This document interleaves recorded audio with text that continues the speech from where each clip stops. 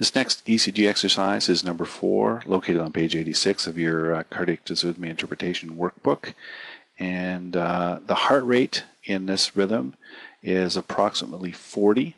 So if we do a manual calculation, we take a QRS that falls in a dark line, and the heart rate here is 300, 150, 100, 75, 60, 50, 43, and 37. So somewhere between 43 and 37.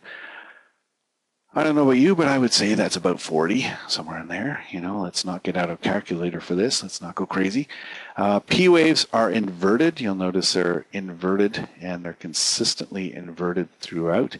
And the peer interval is very short. It's 0.04 to 0.06 seconds, so it's short. The QRS is narrow, less than 0.12 second.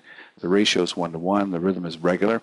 And here are the key findings. When we see inverted P wave and the peer interval is short, that would suggest a junctional rhythm. And it just so happens that you'll recall that the inherent rate of the AV junction is about 40 beats per minute, between 40 and 60, and this one happens to sit at 40, so this is a junctional rhythm with a heart rate of 40.